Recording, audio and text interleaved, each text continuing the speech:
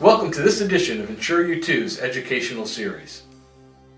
In this edition, we're going to be talking about how an HSA differs from a PPO. You can find a worksheet to go along with this by going to the website, InsureYouToo.com, and clicking on the Documents and Publication section. In this segment, we're going to talk about the structure of an HSA versus a PPO. Most people are very familiar with a PPO. They've got them, and they've been using them for years. They're not so much of an HSA. But on a PPO, we have this insurance product, and we pay a premium each month to the insurance company, and that gives us some sort of insurance coverage for all our medical expenses. HSA is very much the same. We've got the same insurance, we pay the same premium, a little lower premium. It gives us the same coverage. We've got the in-network doctors, the out-of-network doctors, so we get the same type of coverage, except for the few things we're going to talk that's a little different here. Okay? But because of the structure of it, the government allows us to open up a health savings account. We can go to any bank and open these up. Okay, as long as I've got the health insurance company, I can have this specialist account. I get a little debit card with it to take money out, and any money I put into it, the government gives me tax-free, so it's before tax income. Okay, so let's say I make $100,000 one year, and I'm in a 20% tax bracket. I put $5,000 into my HSA.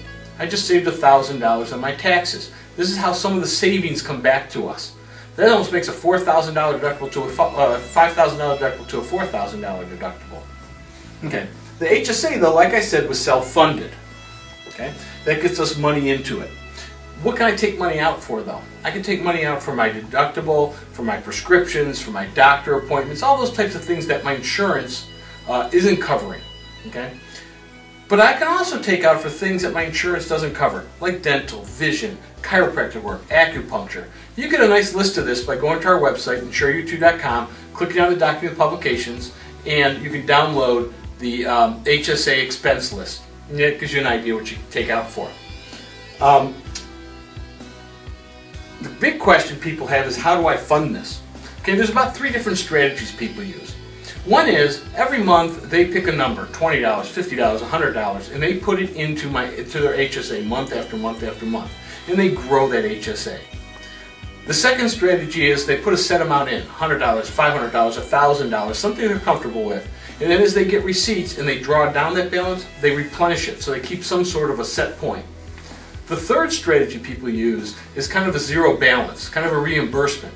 They go wait till after they get enough medical bills, they add up what that total is, they make a deposit, and then they withdraw it right back out, like the next day. And then they pay themselves, because those medical bills offset what they put in. That gives them a zero balance, so they're not getting ahead that way, but they're not incurring any extra expenses.